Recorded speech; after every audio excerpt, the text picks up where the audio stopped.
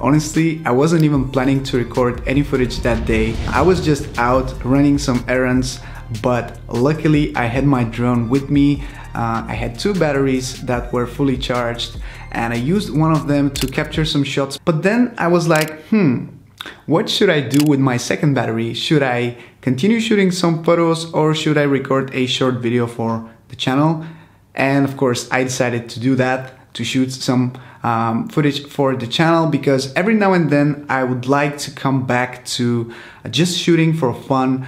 I cannot be shooting some tutorials or tips every single video. Every now and then I would like to just go out there and just enjoy and just fly for fun, record some footage for fun without having any purpose, and just share it with you guys, because I know there are many of you out there that actually really enjoy just watching those videos and taking in that beauty of the nature.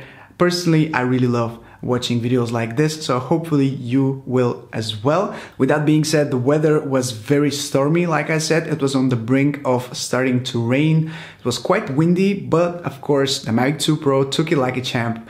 I was so impressed with how stable it was even in those strong winds, and I was even able to capture some long exposure shots, which, as you all know, require the drone to be completely stable in the air and hover for maybe 1 or 2 seconds depending on your shutter speed. So I took out my freewheel filters for long exposure photography.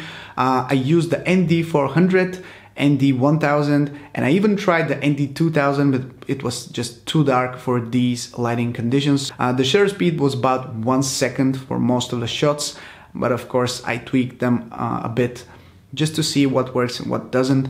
But generally 1 second is ideal for me. With that being said, those photos that you are seeing on the screen right now have been edited with my own Lightroom presets. I always use them as a base, and then I tweak them according to the light, according to the shadows, the highlights. Everything is of course different for every single photo, so you need to tweak it to achieve the desired result. But that's a good base, and of course I will link them in the description if you want to check them out as well. And that's basically all the information that I have. It's not really anything that useful, but I just wanted to share some footage that I captured. It was out of the blue, like I said. It wasn't planned to be a video for YouTube, but I think it's great to share some footage every now and then that you're just recording for fun. With that being said, I will be back very soon with one of my regular videos, so stay tuned for that. Take care guys, and I'll catch you soon.